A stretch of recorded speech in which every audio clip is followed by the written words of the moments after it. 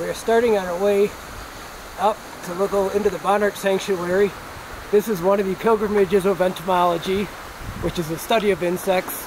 So I've studied all my life. Every book you've read has talked about where the monarchs gather in the mountains of Mexico for the winter. Seen a lot of pictures of this, and it's actually amazing to see what it looks like here at the beginning of the trailhead, with the monarchs going back up the stream valley here and just flowing down the hill behind us. I mean, look here around me.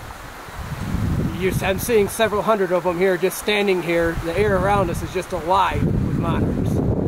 It's really an incredible experience to see this many things in the air at once.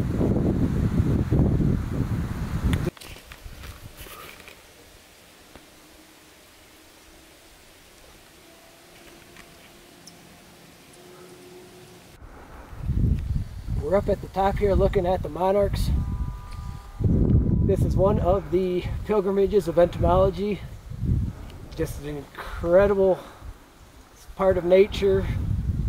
One of those things that's not understood what's happening, exactly how they get here, but they're here.